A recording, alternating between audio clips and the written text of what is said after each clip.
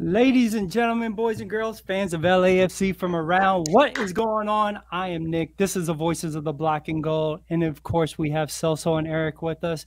Hey, man, I am stoked for today. Not only do we have a jagnormous guest to come and visit us and let us get in his ear and get some information, but we won against Carson over the weekend. It was a amazing game. It was an Big time. amazing game.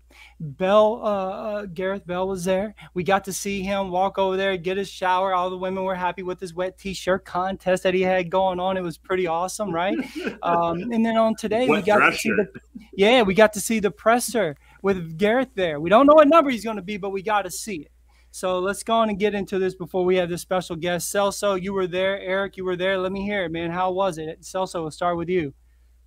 Yes, I was there, and it was very much well everything we could expect of El Tráfico. A very very good game, 5 goals.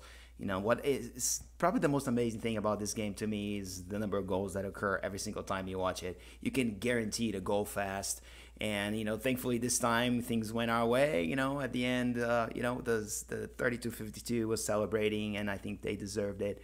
The common theme to me was how happy everybody was for this ghost, but for example, to be exterminated this season. But ultimately, it was a step forward, as a lot of the coaching staff said after the interviews, because there's still a big journey ahead. We have new players to incorporate, and we also have essentially two, not one, trophies to catch on. So I think it almost became a responsibility of LAFC to come out of this year with at least one.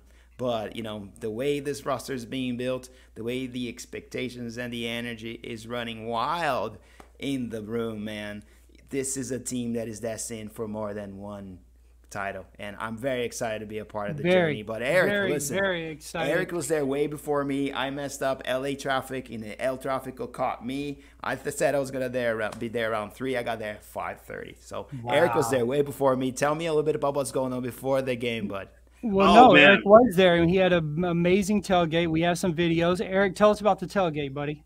we held it down at the tailgate. We pulled up. I want to give a very special thank you to the Pride Republic and for the District 9 for being very gracious. It was the first tailgate. I was kind of the new guy there. I've showed up and participated. The first time I actually set up a tent, which I borrowed from work. And, so it was a little Mickey Mouse, but everybody was super cool, super helpful. And once they kind of figured out we had good intentions, super accommodating. And it was one hell of a party that day. Super packed. Everybody kind of pins and needles what's going to happen, because anything can happen at El Trafico. We show up to party before the game, and we all want to party after the game. And luckily, the team decided to give us that opportunity to continue partying all night long, and we did.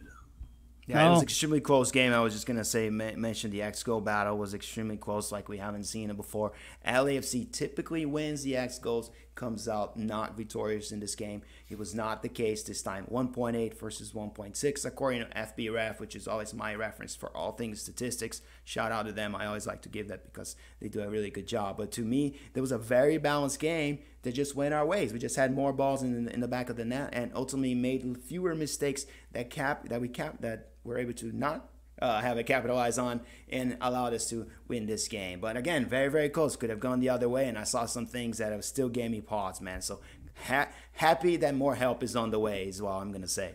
Yeah. yeah, man. It's crazy. We didn't get to see the number, but it is true. We've seen now that it has been linked that he's going to get number 11, which will mean that he's going to take Sifu's number. We're going to talk a little bit more about this after we do this interview, as we're waiting for John to show up. But, look, today was, we'll talk about this until he comes, but today was the day for Bell to, get introduced. And it was a wild, man. It was a lot of people there. The energy felt high.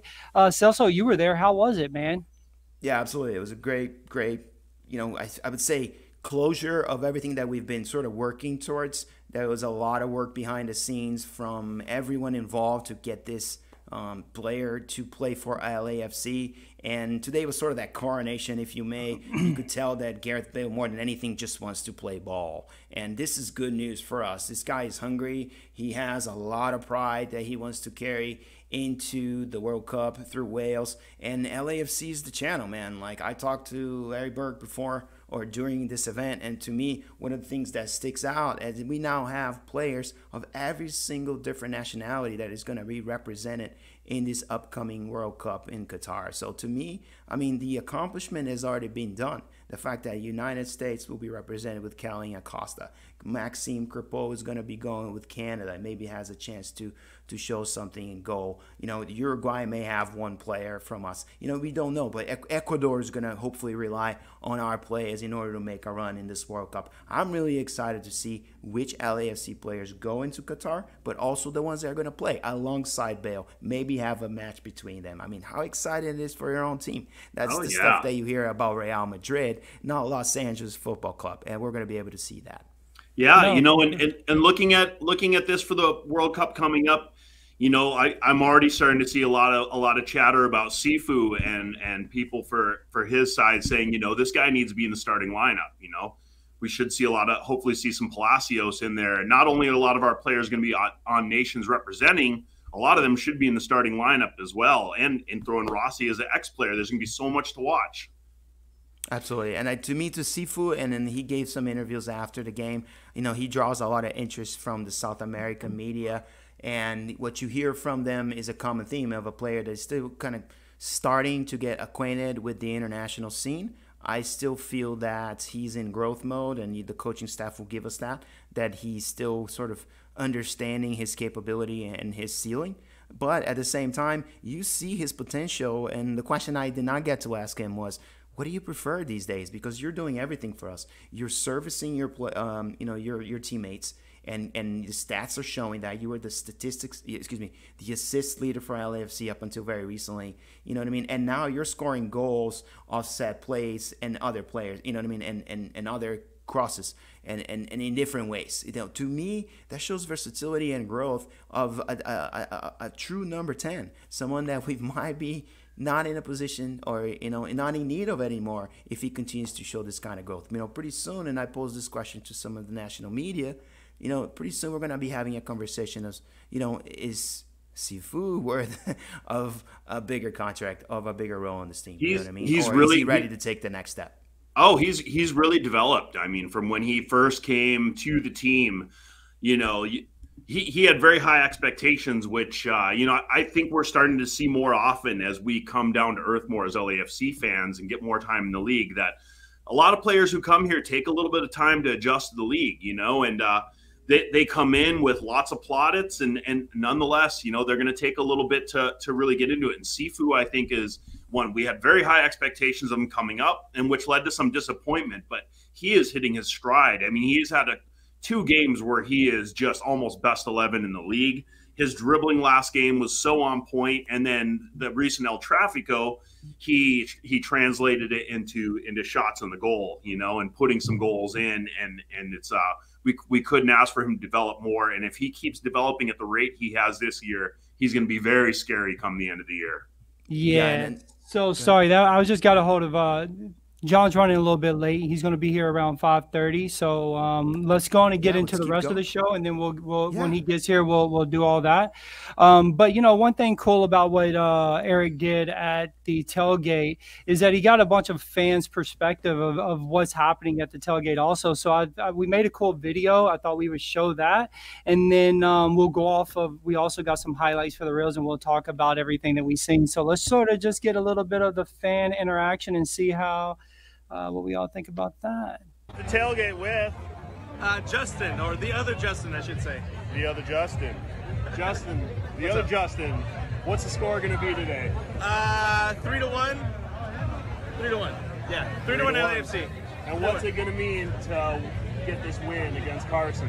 Huge. I think this is going to be the first step towards unblocking our little mental block that we seem to have against them, and I think this is going to be a good sign for us going forward. Awesome. Yeah. All right, we're here at the tailgate with Eric Chavez. Eric Chavez, what's the score going to be today? I'm hoping it's going to be 3-1 LAFC, obviously. All right, what's it going to mean to beat Carson at home? At home, I mean, we've done it when it means the most, but I think this season we need it. We obviously need to beat this team because they did some damage to us but we're going to get it. And I think our team's determined right now, especially with a leader like Chiellini coming in. And I mean, we don't know if Bale's going to play or not, but I'm hoping we got this dub, and it's going to mean a lot for us. All right, we're at El Tráfico with Capitan. Capitan. What's the score going to be today? A 3-1. 3-1. And what's it going to mean to beat Carson in our house? Do you know what? It doesn't mean anything if we beat them in their house first. I think home field advantage carries a lot of weight, so I feel like it's a given. I feel like our guys are going to come to play today, but I feel like that one at their house is the more important one for sure.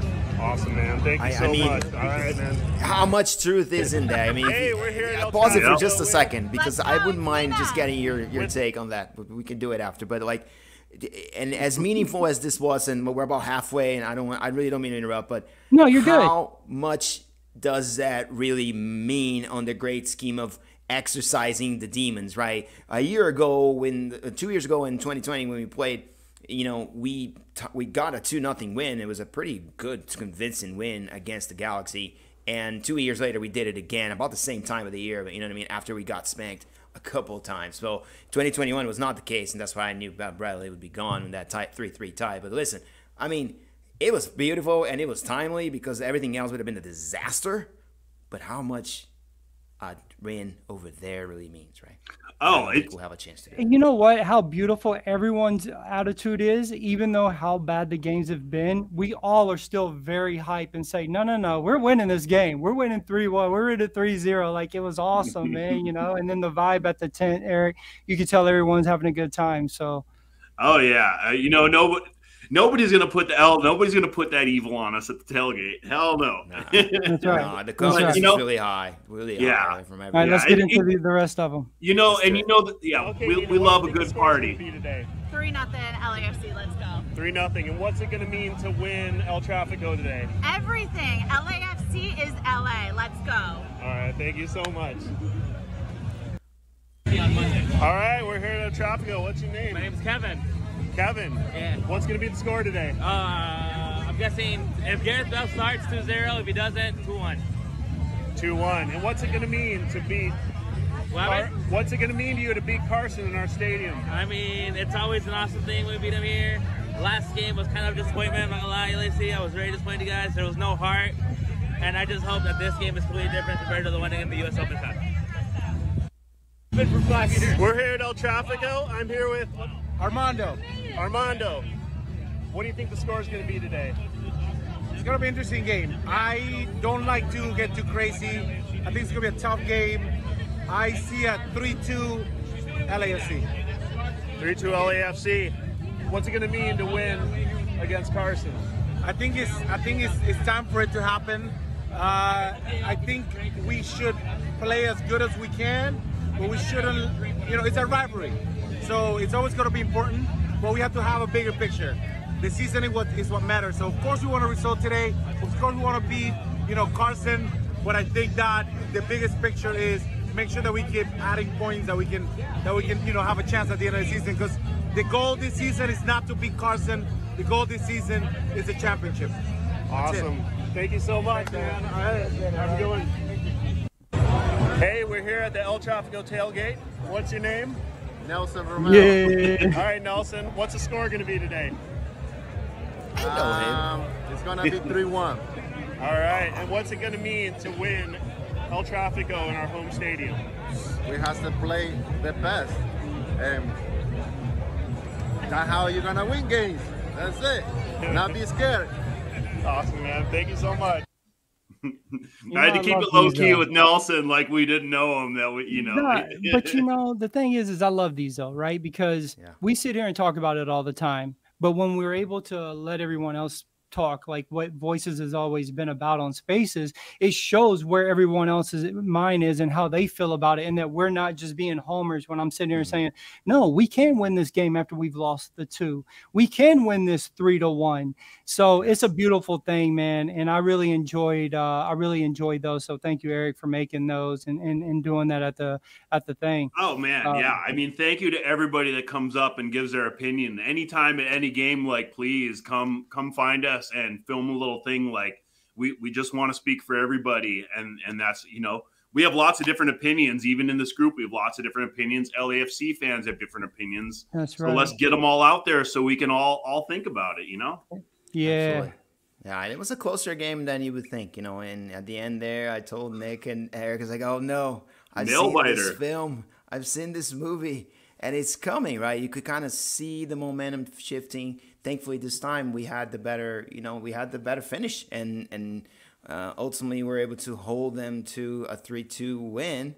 But I was not very comfortable at the end there, and it seemed to me that the inevitable was happening again, and we were in destiny for another 3-3 tie, but I was wrong. No, we weren't, man. Listen, I called 3-1, but I was disappointed with the second goal, no doubt.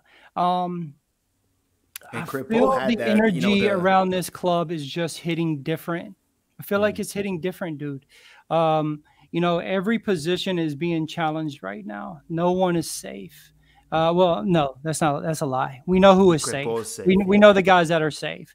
But I'm saying the ones that are like, hey, look, my job, they know it. They know who they are. And I feel like we see it. And it's a beautiful thing to see because this club is really dialed in. We have highlights. You want to go on and get into highlights now, and let's run through this game and talk about it. Let's go on and do that. This game, because it was a really good game. It was a great game. Helena Costa's corner kick. And Cifuentes with the header.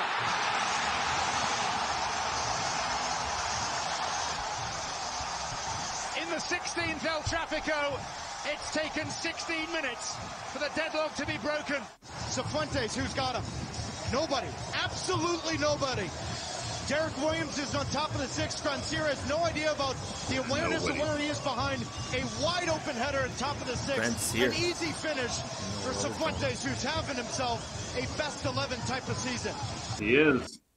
We talk about Sifu and what he does, and, there's times that I feel like we have been hard on Sifu, but when you want to talk about a game that you can highlight a person, Sifu was it. Like, for me, and this is going to be I feel like Vela was the man of the match, even though Sifu got the 2 goals. For me, Vela was the match. He did so much for me that opened up them players to get that with the 2 beautiful assists. For me, it was a great thing. However, I have no problem with Sifu being the man of the match.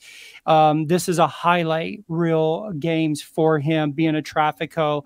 The kid worked his butt off. Eric, you have anything to say about Sifu in this particular game? I mean, nothing that I think I didn't hit in the first 5 minutes is just, it's more he's just seems to be growing as a player and growing as a player in this league. And, I think what we're seeing now is probably going to be more the floor of him than the ceiling of him. I think there's a lot more to come from him, and he's showing it to us. Celso, what does this do for you for the future for Sifu? And if, you're talking about him having, eyes from South America, these type of games are the ones that continually raise his bar, and maybe this is what makes him move to that next level? Absolutely. To me, his stock was raised big time in this sequence of games that he's been really an anchor in our midfield, creating chances, creating assists for the other players. So to me, he's getting there. And what was interesting is on his press conference afterwards, he's a player that thinks before he speaks. And there were some questions thrown at him, and that were like, how do you feel about the success?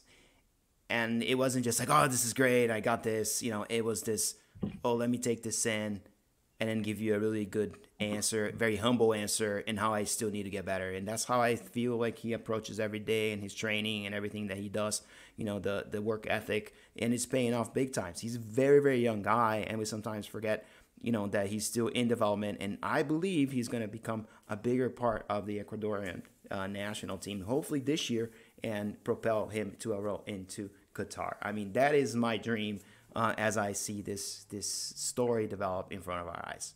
Absolute starter to me. And this is a question that we will likely need answers to, right? Because you don't know who's going to come up and become the next best player or whatever, the next elite player that you have. And as a general manager, you have to constantly be tuning in what your expectations are and what you're looking for into your next signing. Because suddenly someone within your roster may be more demanding, right, of that role, of that spot that you might be considering spending money on. So it's a constant game of evaluation. And to me, metrics and analytics help at least standardize what you're looking for in players. People that don't believe in analytics, to me, are going to always be casting a smaller net of players that they're going to be after, right? It doesn't mean that they're not going to get really good players. But, you're starting to see the results because statistically he's growing in every way that you measure him. As I said, he was the leader in in assists, and now he scores 2 goals against the Galaxy. What else can you expect from a DP10? That's right. This will come for Delgado again. Attempted give and go. Chicharito and Alvarez. Instead it's Ravellison. And it's Gracia! The LA Galaxy are going to play 4 midfielders, but 4 very narrow within the width of the 8.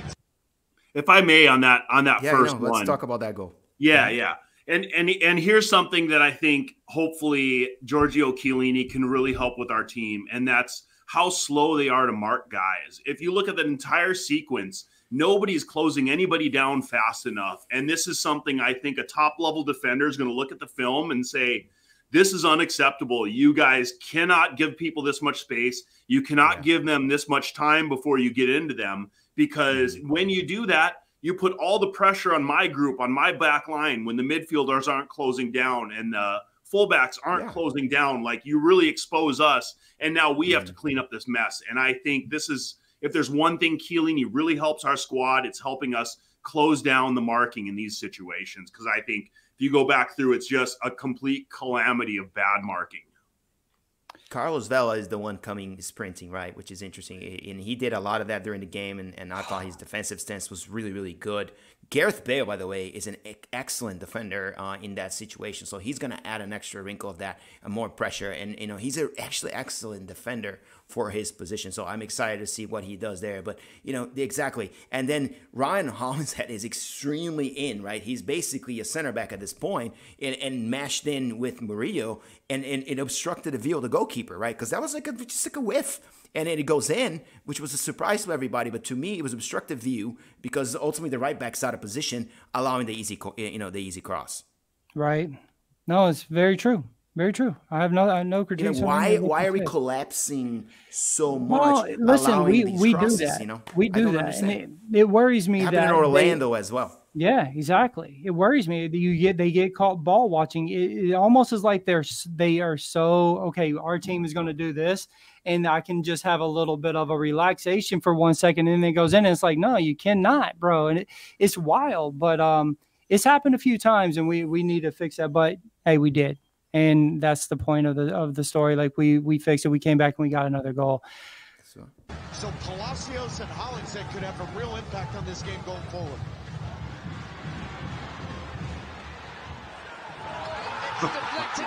Beauty. Just a dime. Just Absolute a dime. beauty. I think they do a replay. Going all the way to the other side to mash with Vela, by the way, right behind Sasha Kleshkin. Oh my God. Now, no pressure on the ball whatsoever from Carlos Vela, so hit it with pace in front of goal. You've got Hollingshead, Cifuentes, but time and time again, it's relentless pursuit of space. And Cifuentes is one of the smartest young players I've seen come into this league in a long, long time, and I will be shocked if it's in this league much longer. What a fantastic finish that was. There it is. They're already just a beauty. Just a beauty. Absolutely They're already beautiful. calling it. Vela looked comfortable, and it's almost like this is what I think is so cool about what Vela's doing right now.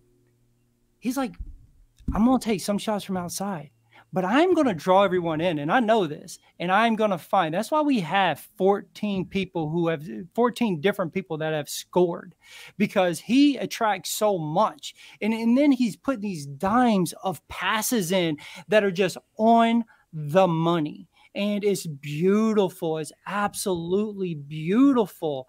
And yeah, man, it's just crazy to see. I'm really stoked with what Vela is doing. Yeah, he's shown up and he's embracing the city once again and embodying what Los Angeles means. And he is still the marquee player for LAFC. Gareth Bale will add a second reference point for us. But, you know, how amazing it is that we now have these dual icons in our roster. You know, we're not even talking about what they mean in the history of this league, right? Like playing together. I cannot wait to have these guys start meshing, which is going to be really interesting, by the way, because they play in a similar way, right? With the inside foot. They like that kind of position of the right winger. But Vela this season, if you look at his heat map, has really shifted to the left field a lot and has been very effective on that side. So the question is really that is how that's going to work, right? Where he's basically going to become the left winger and Gareth Bale will become the person on the right because that's what he's accustomed to. But it's interesting to know how those two will end up playing together. Or is it going to be more of a rotation between the two? Yeah, I mean, Vela's kind of turning into a maestro out there. You know, he's not so much the guy chasing the golden boot, but he's the guy setting everything up and pulling the strings. And it's a good evolution for a guy who, with the experience that he has and the soccer IQ that he has, you know, he seems to be finding the right fit in the team that works. And, you know, I've been very critical of him all year and last year as well. And he's shut me up at this point. And so, you know, that's what I can say. Nothing but compliments from me right now for him. No, very much so. Let's finish it out. He's been healthy, which I'm very, you know, grateful for, because I think that was the big gamble. If there's an unspoken thing here, is that the fact that I felt that contract sort of relied on his health. And yeah, but look, he looks happy and healthy. Yeah, his body maintained. Those pictures today with him and Gareth doing a little chest bump and like teasing, like, bro, if this is how they're going to interact, and then hearing that they're doing really well in the lot, bro, teams better watch out. He and Ilya seem to have some inside joke with like serious facial expressions every team photo. It's great, bro. It's great. We need to do a video of only the video of them and put their faces at the end of the season. All right, let's finish this out.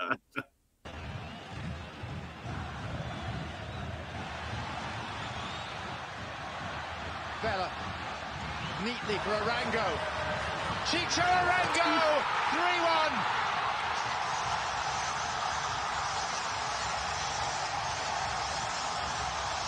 The new recruit leads the celebrations. I've seen that guy before. From the luxury seats. How quickly this game changed. Just kidding. How amazing was that? By the way, progressive pass by Quando Opoku was on the money. The fact that Arango, that pass is a shot creation, right? Shot creating action that nobody talks about. Yeah, he was involved in both assists by Bell. Those numbers. And the slide tackle, was that Acosta? Yeah, I believe so. But Quando Opoku is the guy that nobody's talking about, that had essentially the pass before the assist, right? And the hockey assist. Exactly, the hockey assist. That is very, very important, and it's a metric that you can essentially measure a player's success with it very, very well. And to me, Quando, when he came into the game, he added that dimension. He's extremely fast. His dribbling was on point. He changed his directions really, really fast, and he was always finding Carlos Vela next to him in order to set things up for the other players. I mean, kudos to Opoku, man. I think that the GOAT was well alive, and he didn't get in the score sheet. But, you know, we are probably also only seeing the beginnings of what Quando can do for us. This is really the first season that he's been healthy, you know. Yeah. So I think that between him and, you know, again, some of the marquee players we signed and some of the early veterans we signed that had a lot of MLS experience, you're kind of seeing all the elements of a winning roster, you know, something we haven't seen in Major League Soccer maybe since, you know, Terry Henry or some of these guys were playing for the league when the league was a little more vanguard, if you may. But now, to me, LAFC is the statement, right? Is the place that everybody wants to play, and is the team that probably everyone wants to essentially beat, right, when they face it. The question that I didn't get to ask Gareth Bale today, unfortunately, was, do you feel like LAFC today now has enough to compete with a European team? Okay, and I don't think we can ask that question of anybody but of our coaches. But to me, that's really where we're going to know if we're respected as a league. The more we play European sides, B sides, not so great sides, or really, really good sides, right? Can we see the separation? Can we see LAFC just dominate a summer tournament like it was something else, and they would just move on with it? Like, that's where I want to see the next step. And the biggest step to me of them all would be just constantly being on CONMEBOL, teams. If there's one thing that I would love to see more is more CONCACAF versus CONMEBOL, tournaments, because I think the measuring stick against CONMEBOL can really, really start sort of showing the type of separation that some of our top teams have against, Brazilian league and the Argentinian league. No, very, very true. And that's what I wanted to say before we start getting carried away with European teams. To play a European team, you have to be in a CONMEBOL team, and that's it. And you start. And those are easy to set up. We had the Florida Cup that they invited a bunch of Brazil teams. And not only that, to do that first, we're going to have to beat a Liga MX team, which are also, nothing to sneeze at. Hopefully we're getting closer to a point where, when they have a down season and our teams have a high season, we're going to be going through like Seattle did this year. But I would love to see us square off against one of the South American powerhouses. Obviously, I'd love to see us play Palmeiras, Sao Paulo, Corinthians, Boca Juniors. River, although we'd have a better time against them right now than they are. But, Flamengo, I mean, imagine that. Another one. So much energy's been spent now, creating these secondary CONCA leagues and, thinking about how we can reach more eyeballs and create more opportunities. All of this is coming. And to me, the lack of coordination between the two conferences, they're sort of aligned in the same geography, right? And is sort of, it's sort of cringe. Like, I hate using that word, but it's cringe. And one of the questions today during the Bale, I hate that word, dude. I'm sorry. I'm sorry. Never mind. You know why I used it, right? Because I'm sorry. I can't. I just our shirts were cringe. My bad. Yeah, no, but you know what I'm talking about. Like it's just. But I think it starts with having that, those two leagues sort of meshing more. And I mean, the Liga MX mesh is almost like shoving down our throats, whereas you sort of ignore the Argentine players are the second population in Major League Soccer, actually third if you consider Canada. So so why you're not inviting these teams to just come here and play a lot more games, right. Against our teams and making and paying them for those games. We're going to have to start getting into like governing body politics on there. It's a rabbit hole. Yeah, man. But and this is why you end up with Leagues Cup and and some fucking secondary thing that CONCACAF's going to put together, and we're never going to be measured against some of these South American players. But the front offices are calling each other and doing deals all the time. You know what I mean? And Palmeiras is now a buyer, and and São Paulo is now a seller to Austin FC. That is a hot market, and those channels are open. So why not put the teams to play together? And I think it's a matter of time. Aviation's getting better. You've got private aviation everywhere. People are flying, Yeah. When they asked Gareth today about, how's it going to be to fly? He's like, I'm here, dude. Like, I'm here. So, I see people are still asking about JT. He is coming. I just got off the phone with, again, y'all see me writing with his assistant. He is still in a ton of interviews. They've apologized. They said he will be here within 15 minutes or so. And I take him for their word. He said he's going to be here. I take him for his word. And when he does, we'll ask the questions. Time might have got cut down a little bit, but it's okay, man. The guy is super busy right now. He has a lot going on. And truth of the matter, we snuck in this probably a month ago when this was done, and he had no idea that this is going to be probably going at, and he's just honoring his commitment. So it's a really big ups for him honoring that commitment, and so I appreciate that. So when he comes on, dude, we'll just jump right out of it and cut to that. But until then, let's move on with the program. The pictures of Edward were, I just want to say this real fast, were amazing that everybody was putting, right? Like all his stuff that he did before, talking all the trash on LAFC and 3252. And then that picture of him standing there looking at the 3252, bro. It was beautiful. It was amazing. The F-bombs flying at him from the stands was nonstop. When he went over to the touchline of the ball, it was just F-bomb. But I do want to say something. The racist stuff is ridiculous, man. Like, come on, bro. Like, it's a game. No one needs to take it that far. We don't like Carson. They don't like us. But to be racist or say anything that's disrespectful like that about anyone's family, mom, color, religion is a joke. And it shouldn't be done. And that is disappointing. I'm just going to throw that out there real quick because it's been being said and it's like something we should cover. Now, the next game is going to be at Nashville, man. So LAFC is going to go to Nashville. We're going to go and see what their stadium is like. First time LAFC will actually be in their new stadium. Y'all excited about this game? Or? Yeah, I'm always say Nashville is it's a defensive team that's built that way, and we're going to see how we intend to go on the road to their stadium and try to get out of there with some points. It's kind of one of those puzzles that every team goes at. They're usually good at home.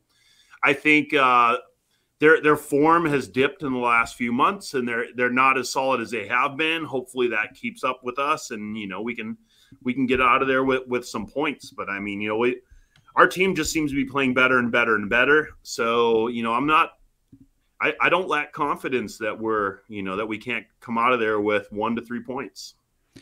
So where you at with this? They have Walker Zimmerman, the one that we let get away, that everybody was all up in arms. We let him go for $1 million. He's now a DP for them.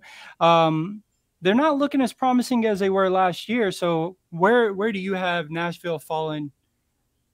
Yeah, so they're very Mukhtar dependent. So when Mukhtar's on, they're on. And, of course, they have Walker Zimmerman in the back. Again, he's the one that got away, and our defense is still sort of reeling from there. I don't believe Chiellini is the answer long-term to the Walker Zimmerman trade. Really? And Murillo has been sort of the replacement for him. And you see the good and the bad from Murillo. I really like him as a player, but I don't believe that he is a worthy replacement. And it opens the question whether there's still one more move to be made in that center back position, right? Because you saw what happened, essentially in the last game, and Murillo could continue to start. If anything, Ibeaga may lose his job, which I think it's a crime, by the way. He's playing really, really good ball.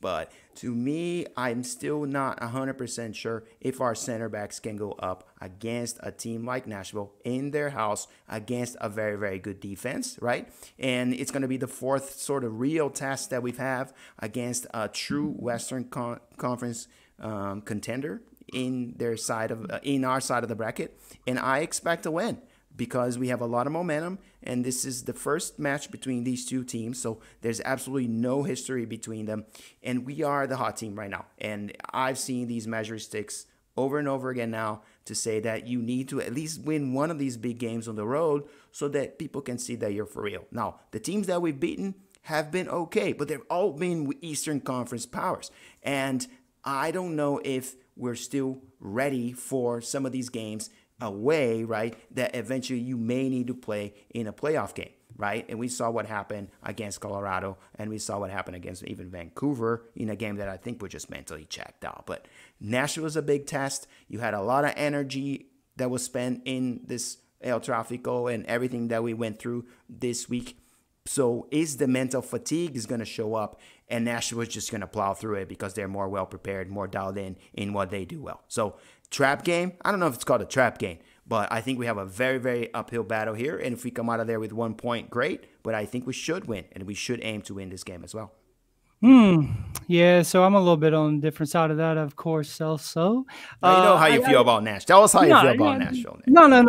Look, Trashville's Trashville. You know what I mean? Look, it's a Southern thing, man. Look, we have a deep. It's a Memphis thing. Deep problems with some. No. Listen, I think it's amazing what Nashville has done, and even though I'm not a Nashville fan, I enjoy what they're doing for U.S. soccer, right? But I think last year they were a lot more dangerous. This year I've seen them blow some games, and they just got really blown out at their stadium. But to your point, that could make them fight harder, right? They just got blown out. They're now looking to come back at them and really make something happen. So I can see your point on that. But look, I think that we have the team to do it.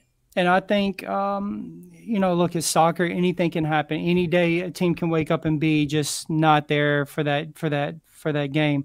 But I think even our bench on the best of days can beat the best of teams here in the MLS. I do think we're that deep, and I think that we can. I know a lot of people don't see the deepness of this team like that, but I really do think that we can win. And yeah,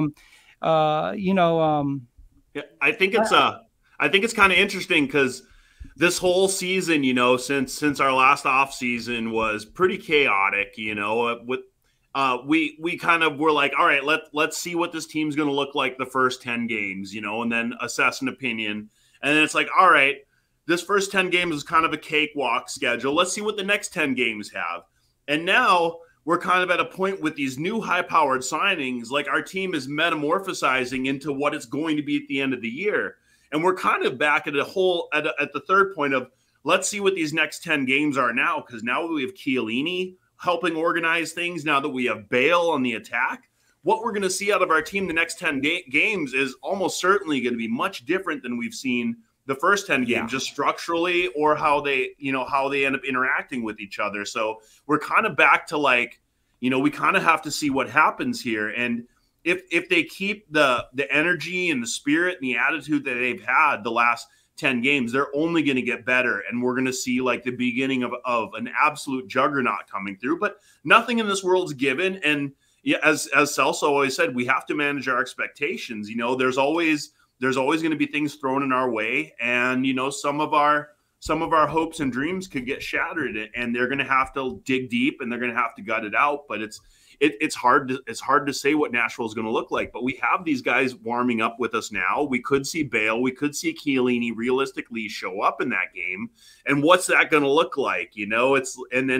And then what's it going to look like after that? So we're going to see all of it. I mean, they got now question: do you think that we will see either one of the new additions? Do you think that we will see a Chiellini or Gareth? I think it's possible we see them. I think it's much more likely we see them against Sporting Kansas City the week after. Sporting Kansas City, I pegged last week. That's when we'll see Bale. Although I also thought we would see Chiellini on limited minutes before we have. So, it's hard to say in Nashville, but I think if not in Nashville, Sporting KC is where I see both of them coming through. Not quite as strong of an opponent. I think with Nashville, it's a big enough team that, they're really going to want to stick to the tried and tested group that's been pulling us the last 10 games. I think we're going to see our same normal lineups that have been doing it for us in that game. And Celso, where are you at on this, man? Do you see – go ahead. No, I would say the concern to me is if we're going to start trying to change our style and what has worked for us in order to accommodate for the two incoming players. I don't think that's a concern on the defensive side of the ball because it's very system-driven. And I even asked Maxime Krupol that question, hey, you got a lot of new bodies in front of you. How do you manage it? He's like, hey, so long as they understand the system and we know each other individually, which will happen over time, we should be okay. So Chiellini should actually add more than he will take from that defensive side, right? But at the same time, with Bale, he's still getting acclimated back to playing on a regular basis. And these guys are mid-season for him, He said that today. He goes, I need to get fit. Why do you don't expect him to suit up or play meaningful minutes for us anytime between now and maybe 2 weeks from now? I don't think that the player will be ready until essentially 3 weeks. Yeah, personally, I prefer that. I sort of want them to have their first game at the Banc. Yeah, and that might be the case. I think if anything, you wait for Seattle. That's a big game that we need to win and need to show our strength and need to show that everything is coming together. But you might want to ease in and give him 10 minutes the game before that so he's full strength, right? So you want him at that game 100%, which means that the first time we saw Vela play after some injuries and he played 10 minutes here and there, he looked awful. His first touch was off. He was, essentially he looked bigger than everybody else, essentially, just slow. And now, he's humming. So you need to give these guys a month or two. And with age, you actually need them a little bit more time in order for them to get to that point where they're humming. And that's the problem, you know what I mean? You just don't have that much time in order to get this guy acclimated when everybody's already sort of mid-season format. No, fair. And I can see Eric's point, having him start at Kansas Sporting. City. Yeah, Sporting, and let him get a little bit of minutes and to Celso's point, have him just get in maybe the last 15, 20 minutes, get his legs ready, see how the guys are moving on there. You've been practicing. Now you get a little full game. You come to the Banc against Seattle, you play the whole time, and then you're ready. Now you're locked in, Yeah, I like maybe it. you go 75 hard, right? And you get subbed in because, you're still going to be part of a rotation of players, and maybe a Tajur Sharadi can come and spell you in the middle of the game.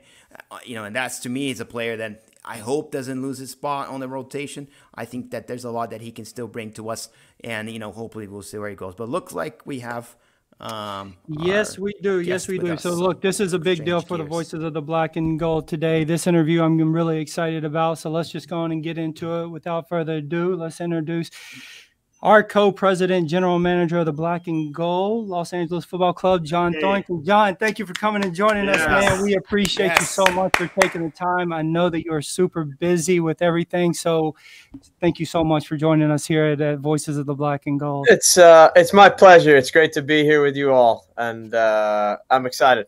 All right. So, yeah, man, first, thanks to Larry because he got you to come and you saying, yeah, but it's a big deal for us here at the Voices of the Black and Gold. And, John, you've done an amazing job this year. Last year was a bit hard for us, and the supporters asked a lot out of you guys, and you delivered in a huge way.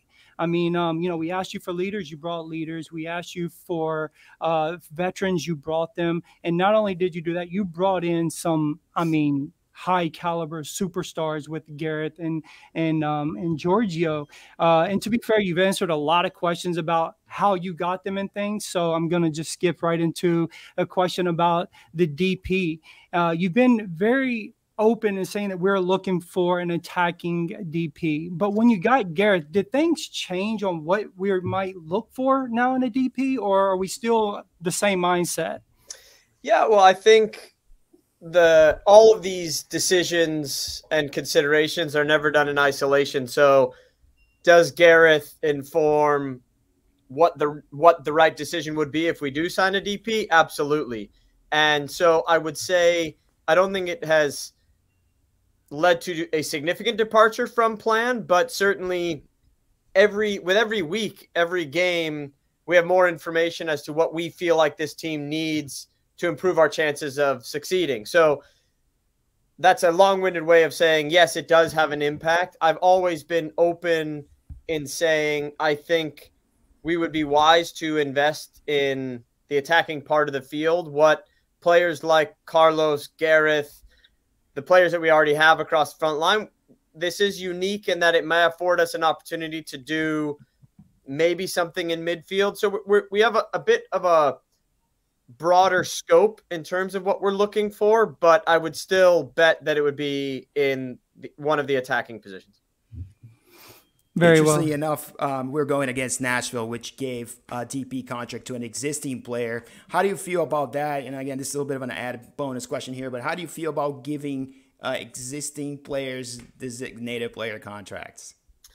Yeah, I think each team and each player is a case-by-case basis. So I think for Nashville, making Walker their DP was the right decision for them. He's sort of the bedrock of everything they are. And each club has a different identity as to what that cornerstone piece would be. Carlos was already a DP. He is that cornerstone piece for us in our history. We extended him as a DP.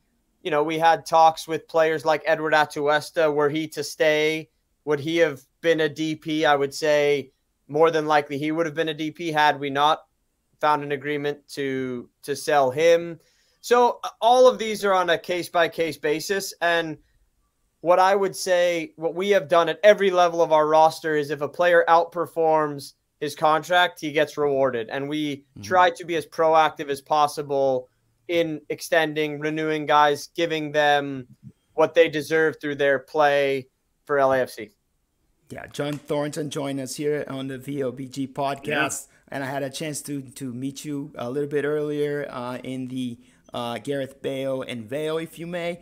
Let's shift a little bit gears and talk about player analytics. I'm sure that's something that you and your team are constantly looking at it. And what are some of the metrics that you and your team are actually using and currently using to evaluate your incoming talent? For example, you take Elite Sanchez. What is the statistical story behind that. You know, he's bringing a tremendous impact to this team in so far in 2022.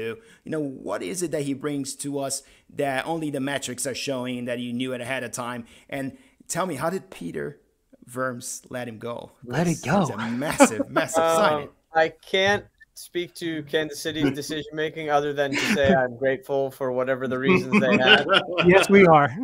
And having said that, Ilie was a free agent, so I don't know the specifics of his conversations with Kansas City, but he was available as a free agent, and we're certainly grateful for what he can bring. And I think, Nick, you mentioned some of the learnings from last year as to what we felt we needed, and Ilie fit perfectly because we knew we were selling Edward, who was a fantastic player for LAFC, but Ilie is a different type of player that plays as that number 6 role, in that he is not to say Edward was not disciplined, but Ilie is a much more disciplined 6. And I think that really was what Steve was looking for as more of a facilitator. So Edward would do things, dribble 3 guys and hit a 60-yard pass to Carlos and he'd score. And these very eye-catching things that Celso, as you talk about, you don't need data to see that. That's just what I call it obvious to Stevie Wonder, that it just is there for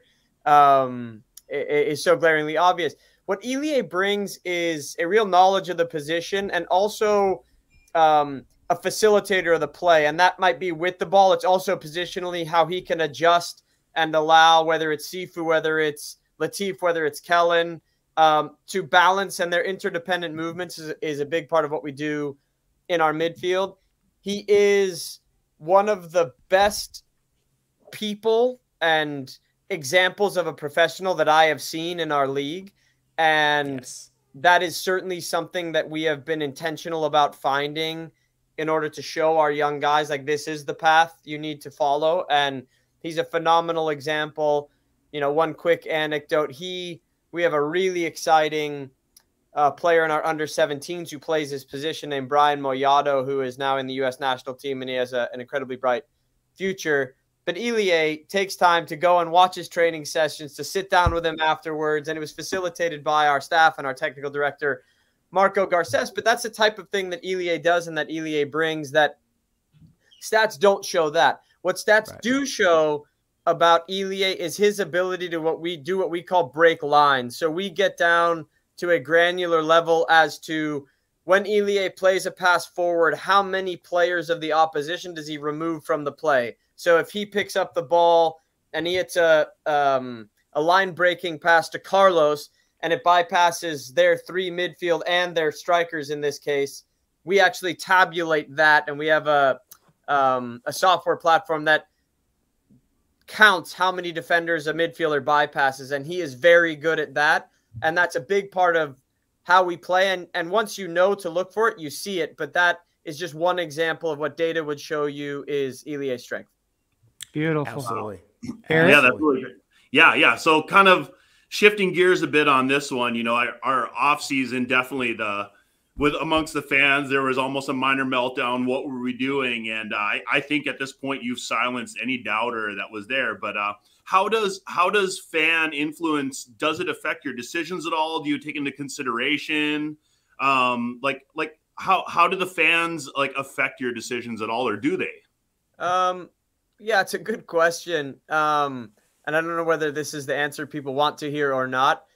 Just the truth. Yeah, exactly. I guess that's always my policy. What I would say is that from day one, my goal is to recognize that supporters are the lifeblood of any good club. And we are certainly, when you think about how important supporters are to a club, I don't think there is a club that I have come across like LAFC that takes its supporters into account when they make almost basically every decision. Who's the right DP? How do we want to represent LA? Is the team we're putting on the field a product that someone from LA in its diverse backgrounds and with its incredible diversity could come to our stadium and see a team that they can readily identify with? So that is for sure a part of every single decision we make. Now, having said that, my responsibility also is not to blow in the wind with trend and rather be very diligent and disciplined in our strategy to deliver that. So in pro sports, you win, you lose, and it's like this. Now, as an example, you take last year and you could say LAFC for the first time ever didn't make playoffs. Let's uproot everything and start over. And I'm sure that was some people's opinion as to what was required. What we decided based on a very thoughtful and painstaking process that we went through as a postmortem of the season was, what does this need? And it was a bit more than a tweak. It wasn't just minor. There was definitely, but it's about that balance. And, you know, and I also understand, because I am also a fan of the Dodgers, but I also recognize I don't know all the information that Andrew Friedman and Dave Roberts have to hand when they make a decision. And so I can understand when fans get frustrated. I like that we are such an ambitious club that has tasted success but wants more. And I don't see that as pressure. I see that as a pleasure of being a part of a club that's not just here to make up numbers, but there is real expectation to deliver success. And so my job is actually to not get too caught up in noise, but rather take appropriate feedback. But a big part of my job is to deliver what the supporters want. So I think I'm answering your question and saying, you are, for sure. For sure it comes into account. Candidly, do I read every Reddit post and people telling me that I'm awful and that the club stinks and all the rest of it? No. And I also don't read it now when I'm assuming they think we're great. So it's just you're a god now, so don't worry. No, yeah, well, I know how short-lived that can be. And so, look, I've got an amazing staff. We have a very supportive group of owners, and I also know that in my conversation with supporters that I do on a regular basis, at a regular cadence throughout the year, I do know they appreciate the hard work that goes in. And I'm not talking about me. I think they appreciate and understand that not every club allows supporters to come to training at the right times. Going back to day one, that they allow supporters to design their whole section, to choose what beer they have, to have this real relationship. But I think that's been an incredibly positive one. But in all of our relationships, the closer you get, there's often friction. But I think it's been, if there has been any conflict, it's been constructive. It really has. You guys have done a great job trying to include fans. You know, look, I'm in Hawaii. I've been traveling forever and never have missed a LAFC game from day one.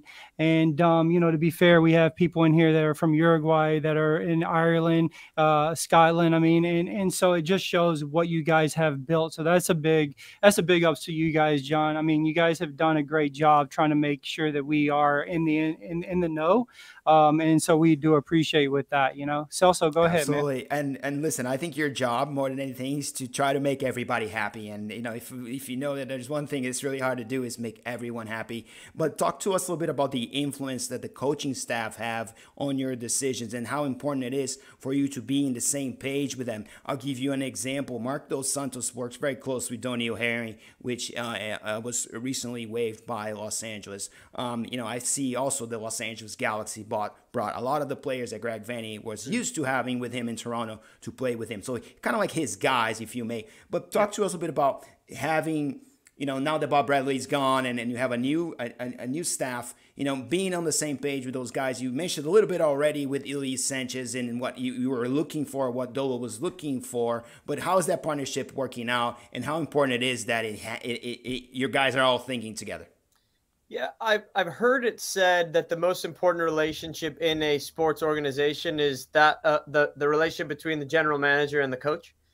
I don't know if that's necessarily the case. You could maybe make the argument that it's coach with his captain or others. Regardless, it's very important. And I think while the coaches are different, our process and way of working has not changed. So we do not have a soccer czar that decides everything in a vacuum and has autonomy to do whatever they want. There are checks and balances put in place that ensure that we are working in a way that is reflective of a collaborative culture. And so the importance of me being on the same page with Steve, with our coaches. I mean, we've had, Mark was our coach. He left, he came back. We've had new coaches come in this year. And I think one thing that is affirming of how we work, and I'm not saying this is the only way to work, but the way we work is that people notice when they come from another club and they come here, they are surprised, whether this is our new technical director, our new goalie coach, but they are surprised at the level of collaboration that takes place when we make player decisions. So as we now are talking, you started off asking about the DP. Every single coach, every single scout, everybody is aware of everybody we're talking about. And everybody has a voice. Now, are some voices weighted a little bit more heavily than others? For sure. That's part of, an organizational dynamic. But everybody has a say. And we have meetings. It's not me and Steve and we lock a door. It's not me telling Steve this is who we're signing. It's not Steve telling me who we're signing. It's a collaborative process that, again, as I mentioned before, we're humans. There can be friction. There can be aggressive conversation. But we are on the same page. We all want the same thing, which is success for LAFC. And I've always said, and I'm stealing this from Steve Jobs, it doesn't, as long as we all agree that we're going in this direction, like you can discuss the route, right? Like, how do we get there? Which player? What's the profile? As long as we're all on the same page and we start with that foundation of where we want to go, that is acceptable. As long as we're not saying, okay, I'm trying to go to San Francisco, you're going to San Diego. Like, that is a dysfunction. And thankfully, we do not have that. Steve is, which was part of why he was the right choice, was he understood that. He'd been a part of our culture for a year. He knew how we made decisions. And that also was his nature. Steve is not a control freak who wants to say, he wants the requisite level of control that you would want as a head coach, but no more. And everybody, stays in their lane, and then it blurs when you have this Venn diagram of decision makers that come together. Awesome. Yeah. If I can kind of throw one more at you, it's more MLS is a very complicated salary cap structure with designated players. Now the U22, TAM, JAM. Most people in MLS have no idea how any of it works. So, for me personally, I love it. I'm fascinated by it. And a small segment, how do you feel about the salary cap rules? Do you think they're almost needlessly complicated, or do you enjoy the kind of game within a game that it gives us? Both. I think I know I've been in this league since 2005 as a player. Then I was an executive of the Players Association, and now in these various roles that I've had at LAFC. So I know the rules. I also know that it seems much easier to just flick a switch and simplify something. It's a lot harder in practice, given that you have existing contracts, you have existing rules. You can't just sort of turn a page and ignore what's happened previously. So we have a great staff that knows the rules, that has experience in the league, that enables us to make good, wise, and judicious decisions. And so would I personally have a few suggestions as to how we can simplify things to make things potentially better and easier? Yes. And there are forums in which we can talk to the league and share these things, which I do. But also I understand why some of the rules are in place. And ultimately these decisions are made by owners with input from us. So to piggyback off that, over the weekend, we seen that the sporting director, Ernst Tanner, was like, he put an interview out that he felt fooled, that we got them on Tam's deal. When you see stuff like that, does that just sort of, like, what kind of response do you even have to that? Like, fooled? Like, you sort of went by the rules. You didn't do anything that no one else couldn't do. So how could they be fooled? I don't know the full extent of the comments. I suppose, given that I know we didn't cheat, I guess it's a compliment. Yeah, I think it is too. I think it's a compliment. I mean, you outgamed them in 5 years. Our integrity and how we operate as a club is like, we take that incredibly seriously. I personally take that seriously. Larry, as our co-president, takes that seriously. Our CFO, our owners, we take that incredibly seriously. So any sort of implication that we're doing anything other than what is fully above board is, completely misguided representation and is frankly insulting and disrespectful, frankly, to the player, to the club, and to the league, actually, because what you're basically saying to the league office is you have a club that totally duped you, so frankly, it's just this, I don't pay much attention to it, but if that is what was implied, and look, I would happily, we actually have a portal that all GMs have access to that gives you the contract. So that it's not like you can't hide. I mean, I suppose I'll flip it a different way. I wish I personally had enough money to even have the ethical conversation and question to be like, how am I going to pay Gareth Bale an extra $8 million from my pocket from some offshore account? I'm unfortunately not in a position to even have that ethical dilemma, which I know the answer would be I wouldn't do it anyways. But I suppose the only way I could do it is if one of our owners, which I know their integrity and their honesty, were willing to do something and lie about it constantly to the league and what have you. So I don't even understand the implication. Yeah. I think I can understand and look, I was surprised that we did it, right? It wasn't something that I was saying coming into the season, once the window opens, we're going to sign a guy that's won a World Cup, that's just played in the Italian Cup final, and then the current Champions League winner is going to come on. I was surprised too. So I understand the sort of reaction, but then any implication that it was anything other than us taking advantage of the stage we offer and the opportunity our city and our supporters and whatever that we offer these players, there's any insinuation that it's anything other than that, it's just ridiculous. And I mean, Celso was at the press conference today, but what I said when I introduced, I don't call it an introduction, Gareth was already here, but I thank everybody at LAFC who has built something that now makes this a destination of choice. And that's not me, that's our supporters. I thank them. That's our owners, that's our staff. And frankly, it's our players too. Absolutely. I have no doubt. It's you. You did a good job getting here. You're raising the standard. He said you a lot. You did a big job. This is a comment of someone that knows that the standard has been raised, and even if you're a winning organization on the other side, you're going to have to put a little bit more effort to put players in and want them to play there. And this is happening in other sports, and I believe Los Angeles is just seeing this too, in a Major League Soccer. Yeah, True. And I think just the last point is I think I can't help but actually I know this because they both said it. They know we're in first place, right? They want to win. They want to win. Yeah, so that was also. And they came here and parked the bus. I'll never forget the game. And Mamadou Fall let us know about it. You remember that? Yeah, so I thank everybody that has been a part of LAFC, and that's from supporters to owners, everybody, that now this is a destination of choice. And I think if we do this right and continue to build, then we'll only see more of this. Yeah, listen, you're a pioneer. You're doing something nobody else does. That's how I see you. And now people are gonna have to do what you just carved for them. And this is how things change. Change comes when someone does something that nobody else expects them to. So great job.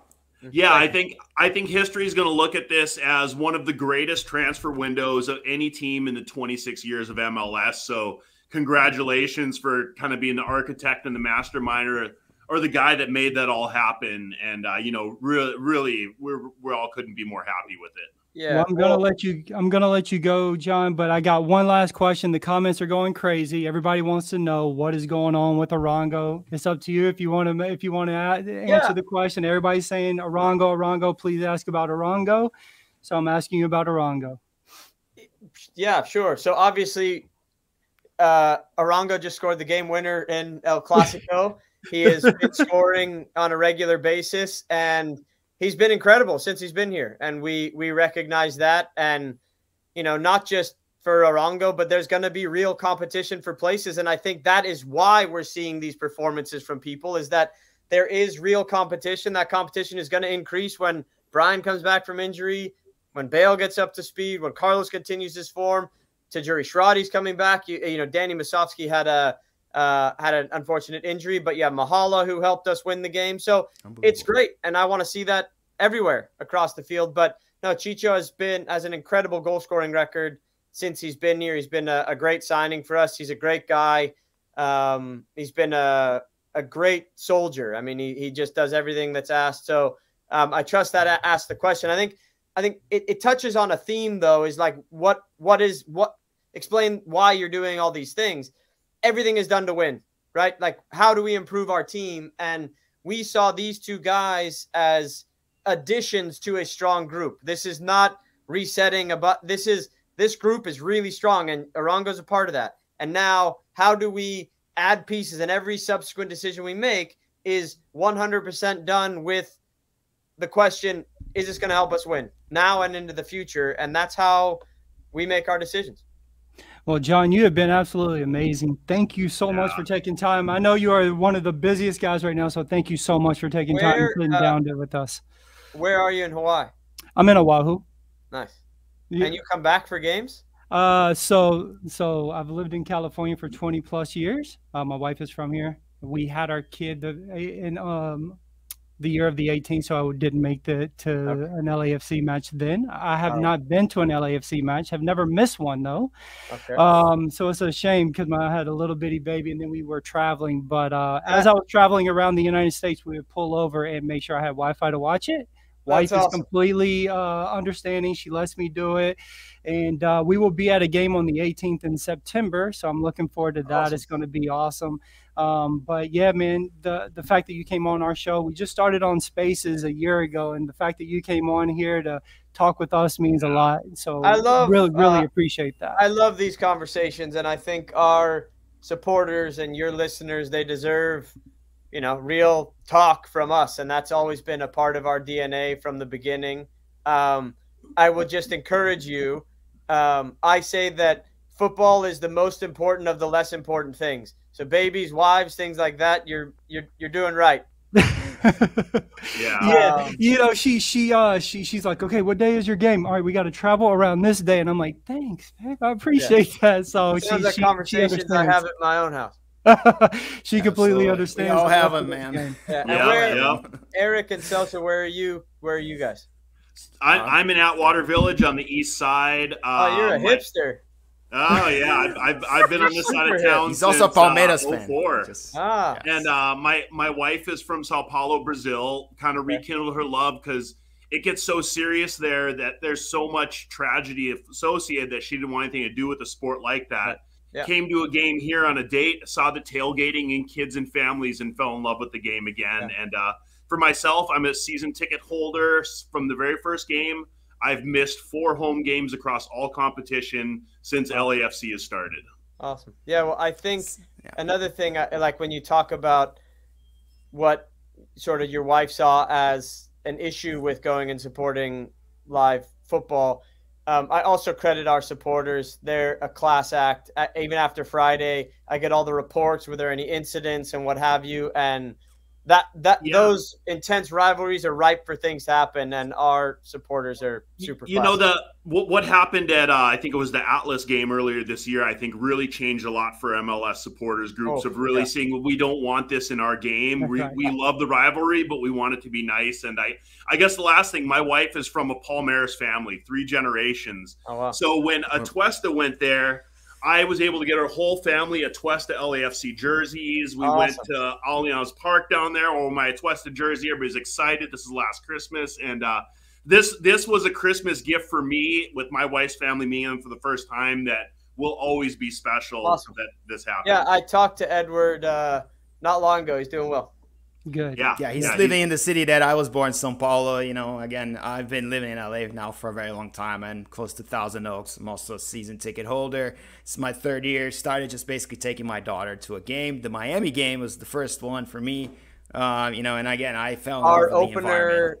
Our opener. Yeah, the first game essentially that we had against them. That was the first game that I saw it live, and I'm like, oh my goodness, I got to be a part of this more closely. And the rest is history. I mean, the environment, it embodies what Los Angeles meant to me as a transplant coming into the city about 15 years ago. So to me, all the elements are here to make this, what this brand, I'm going to call it a brand, this team represents. You know, it's a lot about what this community is, what this place that we call Los Angeles means for all of us. That's been our goal. Like we have said, we want to be a club that wherever you, and I'm also a transplant. I moved here when I was 2, so I'm very sort of I sort of was raised my whole life here, but I also, my parents are immigrants. We came here. And so, but our goal from the beginning was, you have this amazing mosaic of a city. And I say this to players too, that wherever you're from, you will find a home in Los Angeles. It's this beautiful mosaic of different things. Yeah. And you don't, like New York, you have to kind of become like a New Yorker, whereas LA, you could stay yourself, you find your own home, and it's this beautiful, like it combines into this beautiful mosaic. And how, it sounds super abstract, but how can we represent that on the field? And that's been our intention. So when people like you who say, hey, I came from a footballing country and I come to LA now and I see that, that affirms that we are taking steps to deliver our promise to the city. Yeah, no, and the young people will continue to be tied because you have really good people, you know, on the brand, like guys like Rich. They are doing the right thing, getting to the play, you know, to the young minds, right? Because again, we're all old farts. You know, we've had our kids, but I think you started something. You all started something, a culture, you know, change in this city that will live for many, many years. I do not believe this is just, you know, the new it thing that people it's a real deal. And I can tell you that, being a person that's watched Serie A for a long time, I never could get behind MLS. And I remember watching the first time I had seen anything about when you guys were on stage and we knew that the name was going to be LAFC and all this stuff. And I remember telling my wife, like, this is the team I'm going to follow, like I follow Juve. And when we had our daughter in Santa Monica Hospital, in September 14th, y'all played a game 3 days later, and you better believe I have that baby on my chest, and I'm jumping and I'm yelling, and the nurses are like, what in the world? And I'm like, I'm watching football. And the baby and the I mean, it was beautiful, and that's just what LAFC gives us, and so we appreciate you for that, John. So thank you so much, man. I'm sure your leaders, that your listeners aren't here to listen to me and ask you guys questions, but how did you guys connect? I started a Spaces on Twitter. And I started talking about LAFC with 2 other people. And next thing you know, I started growing and growing. And I kept on reaching out to people saying, hey, man, if you love this club, I love this club. Let's talk about this club. Let's talk about football. I needed people to interact with because I wasn't in LA and I wanted to feel the shoulder to shoulder, you know, and so I kept on meeting people. Celso does numbers, and so I was like, well, if I'm going to get into this, I need to have a numbers guy. And we started talking. He does all the numbers. He does all of our stats, everything that we need for any of our website, for any LAFC website that we have, our website. And then Eric, you know, he's new to learning football, but he's very intelligent on it, and he also knows a lot about contracts. So we started trying to understand how contracts worked, and we broke it down. So in our Spaces, that's what we would talk about. And then people was like, hey, man, I really like this. So we decided to do it on a video. So this is our first year doing it. Awesome. Yeah. No, for myself, I'm a crossover NFL fan. When LAFC was reaching out that they were going to be a thing and you could put down your deposit for season tickets, I owned a business and I was like, season tickets for a sports thing would be cool. So I signed up and got into it. And, I always love following NFL and the salary cap rules and all that. It's like, again, I love that game within a game, which I love. I kind of love how convoluted MLS is as well, because, I just nerd out on it. And I just fell in love with soccer, never really, like most American kids, I played it till I was 8 years old, and then I played baseball, and now, like, what you've done, I think, and what LAFC has done to try to just grow the game here. Now I want to see the game grow here in the United States. And I think what you're building, if there's a great legacy of what MLS and the LAFC coming, I think how you've done it is going to help grow the game across the whole country. And I think that's really, at the end, the contribution that you all are doing for the game here. And so I think it's a beautiful thing. You and Apple, right, which this new TV deal we're very excited about. It's going to, create eyeballs all over the world. Everybody's going to see that we're not a retirement league like, unfortunately, the British lady, asked Bale about. I didn't like that question, by the way. They'll learn we're not. You know what I mean? So ultimately, to me, these eyeballs have to see what we're all about and what the quality of these El Tráfico games are, where we have 5 beautiful goals, all well orchestrated, not bad goals knows it all. So, the quality of the soccer is going up, and I think just having more eyeballs, whether it's through gambling, fantasy football, or you just essentially just having the ability to stream a game, is what is going to get us to the next level. And of course, the World Cup in 2026. I cannot wait for that. No, I think we're at this, and we're like starting up after the inflection point. I think things are on the up. And I turned to one of our assistants before the game Friday, right before we huddled up. And I played in the league for like 9 years, and I was like, I never had a game like a regular season game in MLS that feels like this just didn't exist. Yeah, like there's nothing like it. There's no rivalry like it. There's no, and people talk about which is better and what have you. There's nothing like, and you can talk about history, and you can't rewrite history. We've only been around for this long, but like the fact that we overlap in the same city is very different from being in the same region. And like every single person that is associated with LAFC knows the consequences of that game. Like it's not 3 points. It's not it's not another game. It's like, if this doesn't go well, we are going to be miserable until we beat them. That's right. Like you're going to all be like, you got to be kidding me, and everybody knows that. And so I just turned and I was just like, this is awesome. Like I never had a feeling like that in MLS, where a regular season game felt like do or die. It's true. It's true. Yeah. It's how the Dodgers are when they play. Ohio State, Michigan, because I'm an NCAA football fan, and the closest thing to me is that kind of rivalry you get in college between two rival schools. And that's a stretch of a comparison because I think it's very different. But you're tapping into that type of emotion, that kind of almost pseudo hate, I want to call it, right? Because ultimately, when the game's over, you go home and it's the end but of then it. you go home, and I think about it. Yeah, and like. Look, and I think we've done a really good – we have so much traction in all of Los Angeles. But, like, you go home, and I certainly know that if you're a Galaxy fan and you go home, you're going to see an LAFC person, like, in the next couple days. You know what I mean? Like, that's different from – play nice in the sandbox. Yeah, that's different from Seattle and Portland, where it's like, okay, game's over, go home, we go home, we don't see each other. This is like an everyday reminder, and it's unlike anything else. It's funny that you say that, because I did get a message. The guy was like, oh, this win was so much more sweet, because when I went to the gym today, I actually got to wear my LAFC stuff and make all of them eat crow because of what, so that's so true. It's like real consequence, not just 3 points and not just position at a table, but it's like it's real consequence, and it's bragging rights. It's a lot, and everybody knows that. It's not a surprise. Like before the game, everybody knows that, and yeah, I'm just really proud that the guys delivered in the way they did on Friday. Yeah, Rich's picture of Raheem Edwards says it all. So yeah, that picture is worth 1,000 words, and that picture of Rich that he posted against it was beautiful. Raheem Edwards, we love him, and because he's Raheem. Not anymore, we don't. Just being nice because JT. Okay, we gotta let John. We gotta let him go. John, we went way over our time. Back to your family. Thanks for being patient with me, and.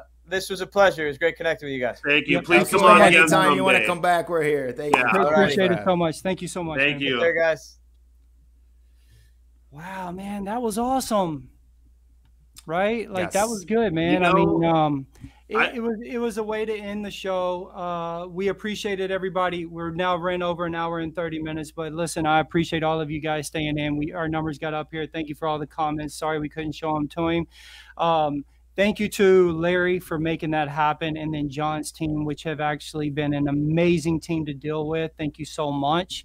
And to John for taking the time to come and hang out with us here at Voices of the Black and Gold. I couldn't ask for anything better. You spent way more time than we actually were allowed, and so we appreciate that. Thank you all for joining, man. This has been a great show. I've enjoyed it a lot. Have a good rest of your day, and we'll talk to you soon.